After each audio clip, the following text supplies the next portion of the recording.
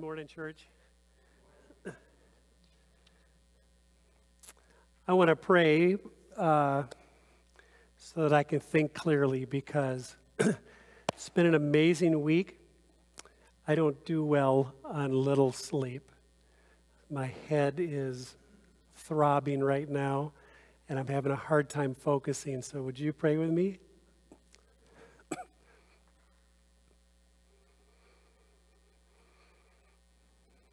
Father, as has already been mentioned here, I just want to echo that we get to celebrate a lot of things today as a church.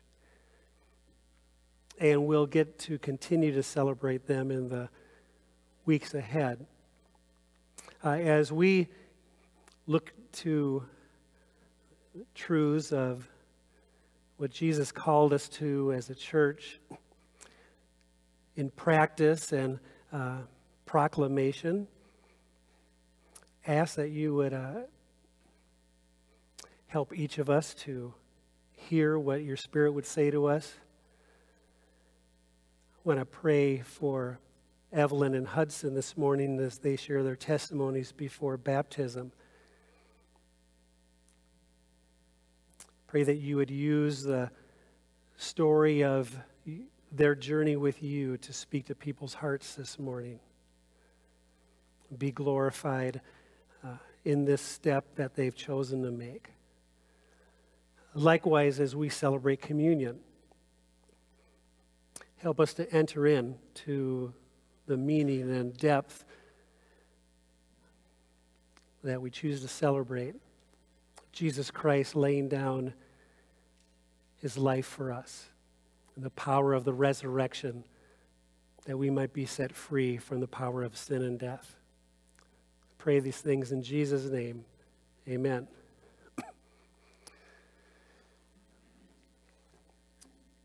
In a little bit, following communion, we're going to introduce 4 new members to the church. And in addition to communion, we're going to celebrate 2 people getting baptized today, unless there's some others that decide to step up, which you will always have that opportunity. Just want to lay that out in front of you to be prepared for that. You may not have come with dry clothes, but hey, it's really wet outside anyways. So when you go through a membership class, you get to this place where it says, as a church, we celebrate, we practice 2 ordinances, and then we just move on. I don't know if we ever stop and just pause for a moment, and what is an ordinance of the church? What does it mean?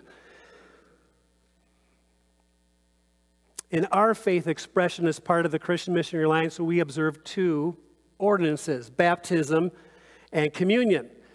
An ordinance in the church context is used within the church for a practice that was initiated by Jesus Christ and set forth to his followers to practice in an ongoing fashion for the purpose of tangibly being reminded of Jesus' life, his death, his burial, and his resurrection. It could be said that when we engage in ordinances like communion, which Jesus introduced to us, or baptism, it allows people to touch, literally, to feel the gospel, the good news that Jesus Christ offers to everyone: forgiveness, freedom from sin,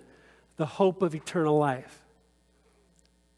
Not just hearing about it, but I get to participate in it, if you will, to put hands to experiencing the gospel. When we do this, it symbolizes our faith and obedience as the people of God. Practice and observance of these ordinances are opportunities. Some are going to participate in some, all are going to be offered to opportunity to participate in another, but to express our faith. Communion and baptism visual aids, physical aids to celebrate and illustrate some core biblical beliefs that we hold to. Primarily the truth of what Jesus Christ accomplished for you and me. Laying his life down on the cross.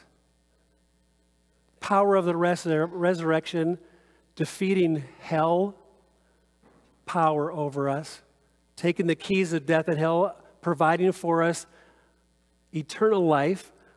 Not just when I die, eternal life, but the power to live the life he's called us to now. A believer's baptism. We practice baptism by immersion. We put people all the way under the water if they're physically able to participate in that. Why do we do that? Well, it's a number of reasons, but it symbolizes, when it takes place, a spiritual rebirth that we see in the gospel. When someone goes under the water, encouraged to remember that Jesus Christ died for you, laid his life down for you, went into the earth, literally. And when you come back out of the water, it's the picture of the resurrection power of Jesus Christ, setting him free from the grave, setting you and I free from the power of death. Reminds me of Jesus' resurrection and the resurrection power that is available to you and me. Paul explains this to the believers in Colossae when he writes this. Having been buried with him in baptism, in which you were also raised with him through faith in the powerful working of God who raised him from the dead. In his letter to the Christians in Rome, Paul wrote, "Don't you know that all of us who were baptized into Christ Jesus were baptized into his death?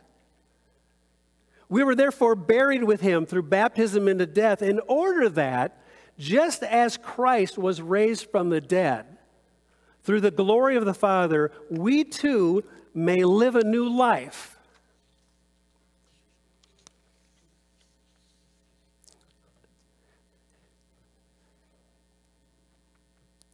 Baptism doesn't bring about someone's salvation.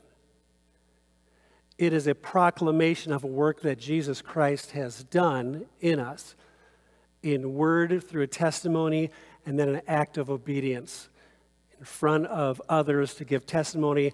I choose to follow Christ. I have laid down my life for him, and by faith, I'm going to walk in the power of the Spirit to live out this life that he's called me to. Communion. When believers take communion, piece of bread that we eat symbolizes the sinless body of Christ, broken, laid down for us at the crucifixion. The cup symbolizes his blood poured out again for the forgiveness of our sins. Paul, again, Apostle Paul, writing in his letter to, the first letter he wrote to the church in Corinth, "For I received from the Lord what I also delivered to you, that the Lord Jesus, on the night he was betrayed, took bread. And when he had given thanks, he broke it and said, 'This is my body, which is for you. Do this in remembrance of me.'" And in that statement of "do this in remembrance of me" is the ordinance of celebrating communion.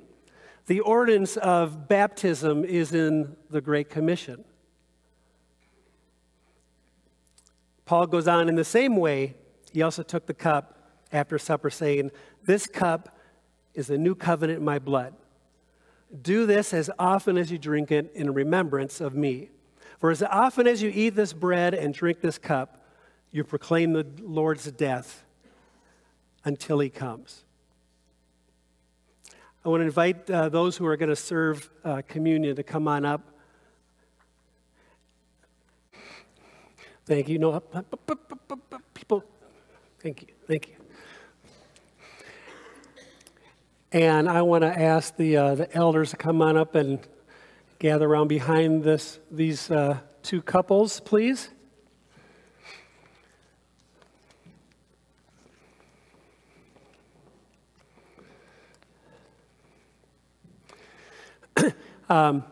membership is not considered an ordinance.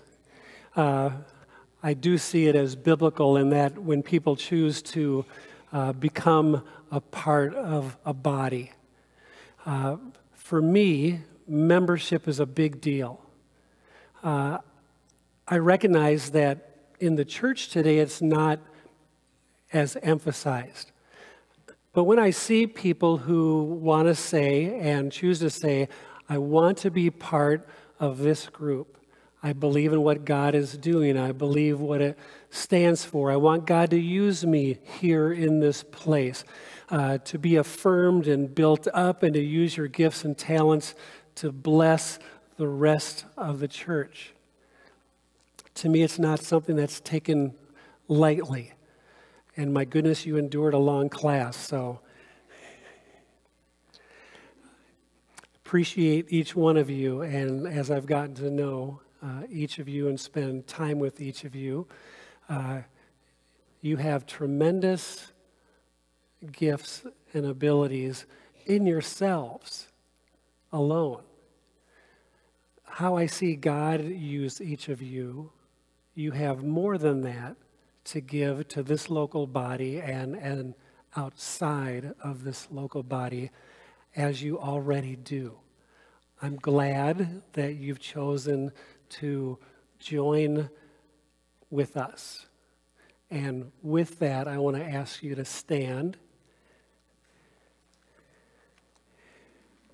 And as a symbol, if you will, of greeting them, I want to invite you to extend a hand of blessing toward them.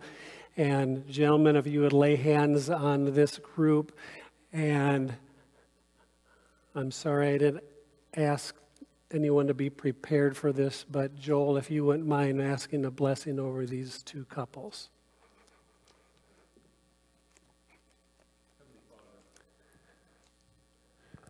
You have placed Dover here long before any of us were alive. People established a vision and were captured by your spirit to plant this church and to create a mission to carry out your purpose in this building and with the people who attend here. We are grateful that you have placed each of us here. We are thankful for those today that are joining in the commitment to membership, into the unity of the body, into the work of what God is doing in us and through us. So we ask you to open our eyes to their gifts, to open our eyes to how to encourage and to build up one another as you've called us to do. We pray for your spirit to dwell richly among all of us here, and we ask you to bless these couples and to allow them to grow in the ways that you've intended, to minister in the ways that you've prepared for them, and to express the gifts that you've given them in powerful ways that will transform lives here and abroad. We pray this in Jesus' name. Amen.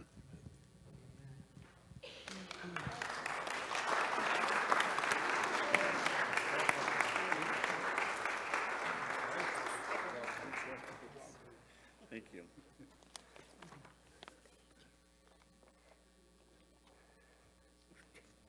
As you were.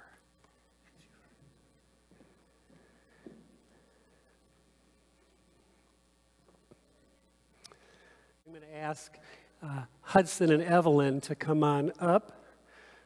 Steve, would you mind bringing up one of those stools? Thank you, sir. I didn't ask who's going to go first. Sometimes it's easier and harder to go first, but I'm just going to, because you're up here first, you get to go first. Come on over here. I'm right there. And Evelyn, you can have a seat just to...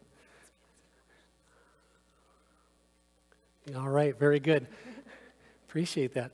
So, Hudson went through a baptism class prior to our last baptism that we had, and then after he realized all that was entailed, he's like, I'm not quite ready to do this. Now, sometime later, had expressed to his mom and dad, before we move, I want to get baptized at Dover, because this is where I grew up. So, Hudson. All right. And Hudson has grown up here. He was a little baby when we joined the church 7 years ago. And our very first Sunday when we chose to go to Dover was Darren and Kylie's baptism. And so that was last weekend, 7 years ago. And then they got married. Today is their anniversary. So we're excited about that. But Hudson has grown up through the Sunday school, and he's going to share a little bit about how he gave his life to Jesus. So why don't you tell us who you are first? I'm Hudson Biedner, and I'm almost 9, and yeah. Okay. And can you tell us about when you accepted Jesus as your Savior? So one day I went to camp. It was called Camp Rivercrest. On the first day, they had this slip of paper that said, "Do you believe in Jesus Christ as your Savior?" And I checked yes. Awesome. And how has your life been different since you had that experience at camp last summer?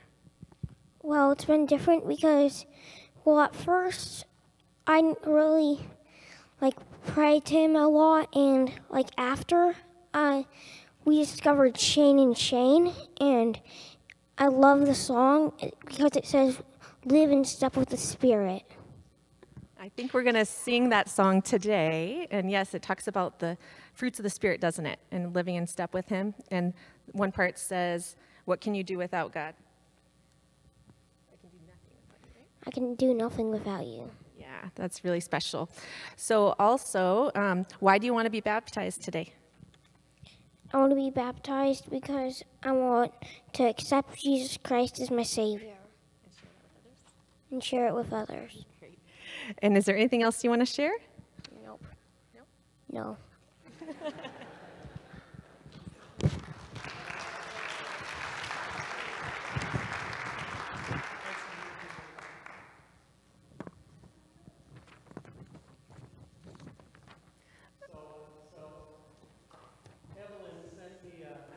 Email, and been running around a lot, and we were going to a council, and I know that she met with her folks to talk about baptism, and then she sent me back her testimony and made me cry.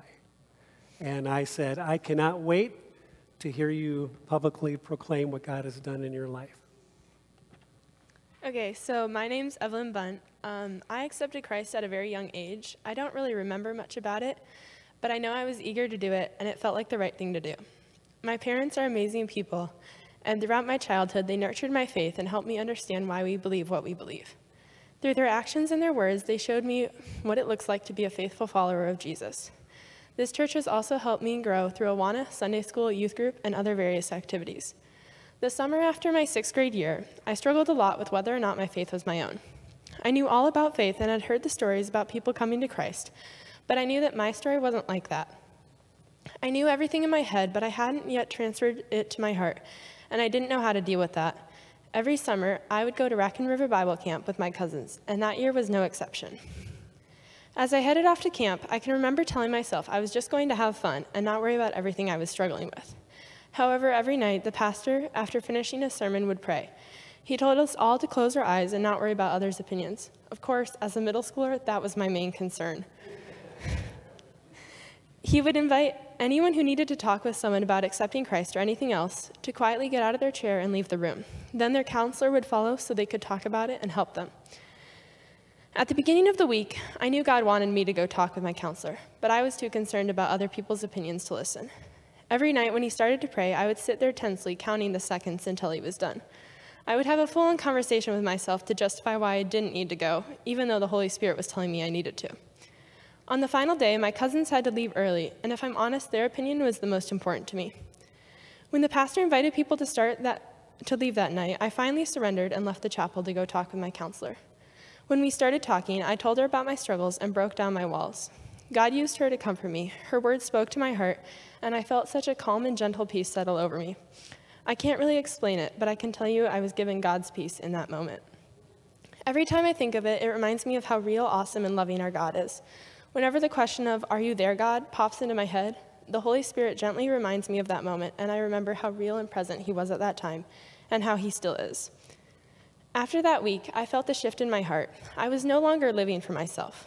I knew that everything I had heard was no longer just in my head, it was also in my heart. Since then, I've become much better at reading my Bible, not just because I know I should do it, but to gain wisdom and understanding of who God is. God has also helped me to become more aware of others and has given me a heart to help and bring joy into others' lives. Although, like everyone, I still struggle, I know that God is always there for me and will never leave me. I am so grateful for the moment when I hit rock bottom. God used that to change my life and to show me a small part of who He is and His infinite love for us. As I continue to grow in my relationship with Him, I pray that He will help me to lose my wants, my ways, and myself so I can enter into His plan for me and grow to be more like Him.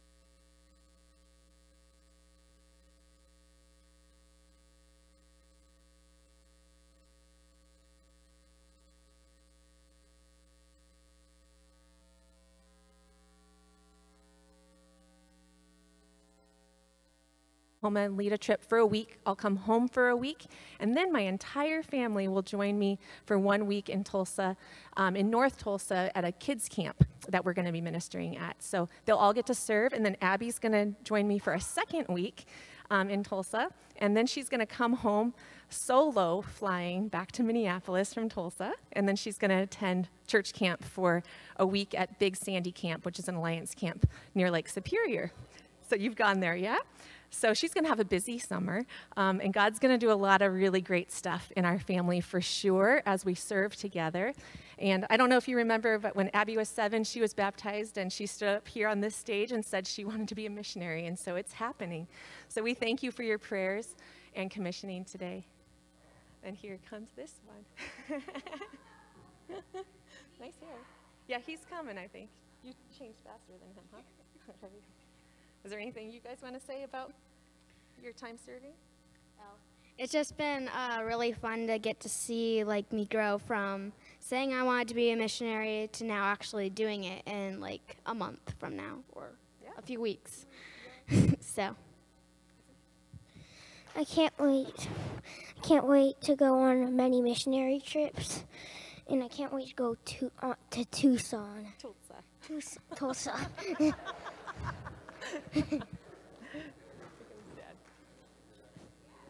All right. How beautiful are the feet that bring good news? Here they come, barefoot. All right. Do you have anything to say? I don't know what was already said. I just shared about our transition, where we're headed. I think we're good. Okay. All right. Oh, Steve wants to speak. All right. Well, I'll just express my gratitude to this entire church body for embracing us, loving us, welcoming us into this family. So we will deeply miss this place, and we're excited, though, for being where our feet are. And so wherever we are, that's where we're going to try to bring light to.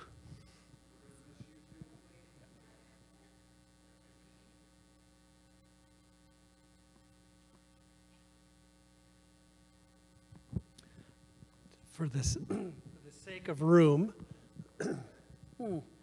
maybe up there is good. So I want to invite the elders and their wives. I also want to have Cindy and Mary Block to come up to pray. And then anyone else who wants to gather around them as well. It's been said that a mark of a great church are the people that are sent out from it. So sad relationally, but exciting ministry and kingdom advance wise. And so I want to invite you to come and gather around. And I want to ask people to, as you're praying, and there's school transitions and friend transitions and new homes transitions, not just a new place of ministry transition. So just want you to know we're praying for all of you. All right? Cindy, I'm going to ask you to pray first, and then if there's somebody who just feels led to want to pray over them, grab a microphone. Again, I want to invite you to send a hand toward them and read with these prayers, and let's commit them to the Lord. Dear God, we just lift up the Bidner family to you today, and I particularly want to just thank you, God, for your goodness in having them be a part of our body for these past 7 years. I praise you for the imprint they have left upon so many of us and on our church and our community. And we love them, God, and we want to send them into their next stage of life with your full blessings. So I pray your blessings upon them today, their entire family, as they are stepping out on faith to do your work. And we praise you for that, God. I pray for Carrie in particular as she is working with Praying Pelican Missions, and that she would just be your shining star there, God, as she ministers to the people around her and leads the groups there. I pray for Abby as she's stepping into her missionary work, as well as Hudson and Wyatt, I'm sure, too, will all be helping in this, and Aaron. I pray for Aaron as he kind of holds down the fort at home when Carrie isn't there. And I just praise you that they look upon this as a calling for their full family, God. And isn't that the way it should be? That they as a family are serving you. So I pray the power of your Spirit upon them, God. We know as Alliance people that you are our Savior, our Sanctifier, our Healer, and our coming King, and praise you for that. As you sanctify this family and bring them into the work that you have them to do for you, I pray that your Spirit would be upon them, that you would just pour your Spirit and your power into them, that they would be doing the work, your work here on earth, and bring your kingdom to many here on earth, God. So I do lift them up to you today. Father, I just thank you for this family as well, and I echo and I agree with all the prayers that Cindy has. And now that their children are going to be starting a new school, I pray for a really good transition. Lord, I pray that they would be beacons of light for you wherever you place them. I pray for Christian friends, and I also pray for non-Christian friends. I pray that they would be surrounded by these different ones. Lord, may they have a word, may they encourage, may they be the light of Christ. I know that you want to use them even at their young age. And so I pray that you would anoint the kids just as much as mom and dad. And we just ask that you would fill them with every spiritual blessing inside. I know that Scripture already has told us in Ephesians that we have that we have every spiritual blessing because of you. And so fill them, Lord, from the bottom of their toes to the top of their heads with the ability to extend grace and love and the gospel, because people in Minnesota need you just as much as people need you here or around the world. So, Lord Jesus, thank you for this family. Pray your anointing upon them for the kingdom and for your furthering of your work here in the states, and then around the world.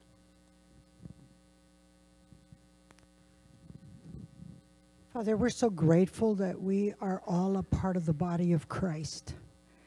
And even though you take and we send forth those who were our missionaries, Father, I pray that we would continue to be the body of Christ, and that they will always know that we are supporting them and that we are a part of their mission work.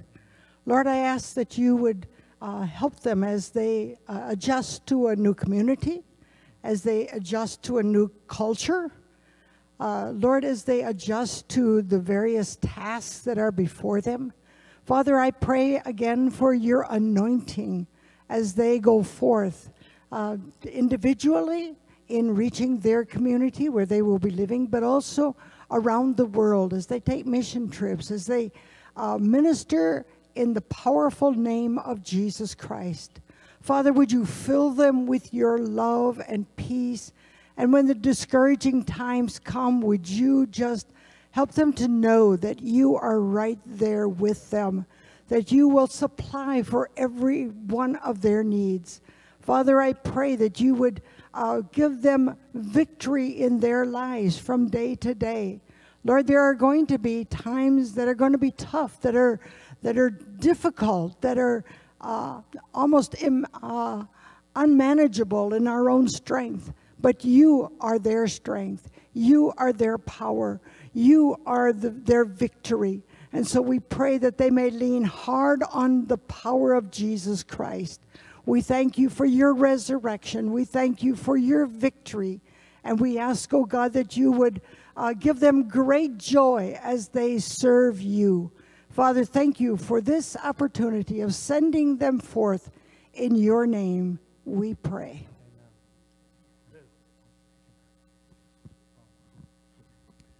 Amen?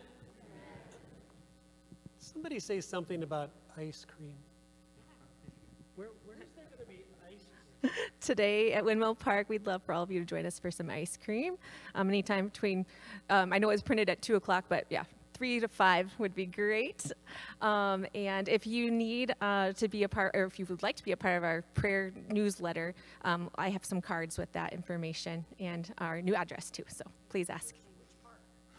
Windmill Park, the park. Ice cream at the park. You're dismissed. Give somebody a hug. No.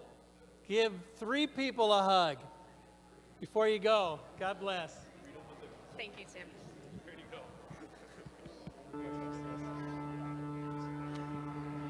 Good God.